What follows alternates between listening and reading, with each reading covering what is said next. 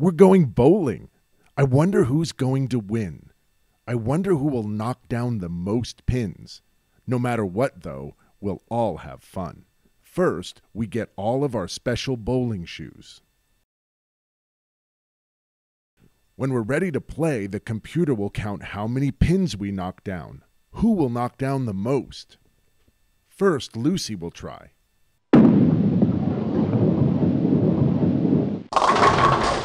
She knocked them all down. So the computer gives her an X. An X is the best you can do. That means you knock down all the pins. It's called a strike. Now James tries. Oh no, it fell in the side gutter. That's okay though, he gets another try. You get 2 tries to knock all of the pins down. James waits for his ball. Then he tries again.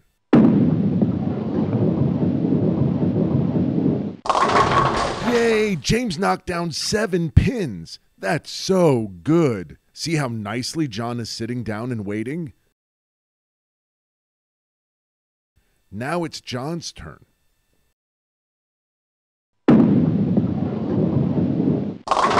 Yay! John knocked down 5 pins. How many will he knock down on his next try?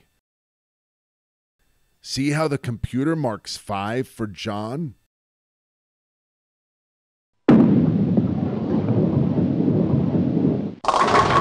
Whoa! He knocked all the rest of the pins down. That's called a spare. It's very good. The computer marks it with a line. Now it's Dad's turn.